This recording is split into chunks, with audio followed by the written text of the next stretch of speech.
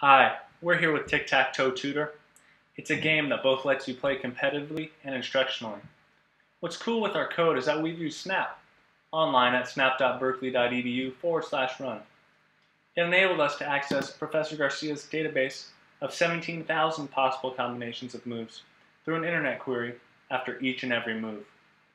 We parse that data and use it to decide the computer's best move in our competitive version and all possible moves represented by color-coded ranking in the corrective version.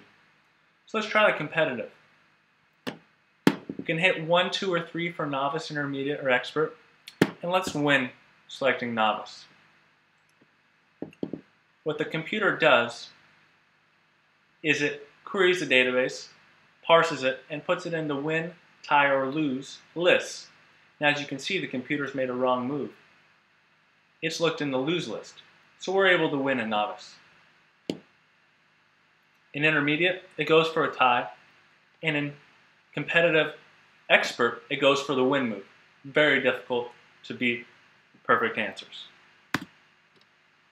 In correctional, you can see as soon as we make a wrong move, the computer will show us what is the right move to make and give us an opportunity to correct.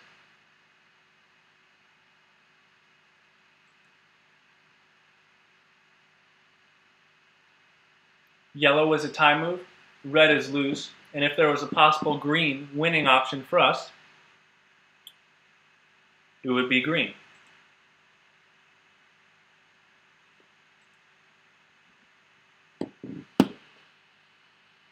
Read the main highlights of our code.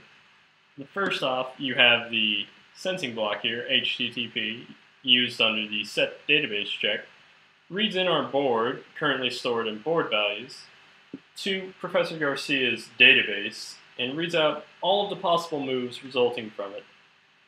Now, in order to search through all this data, we created a win, tie, and lose parse, each search for their own respective move. Now, after looking at it for a bit, we decided that index jumps here would be the quickest way to parse through it.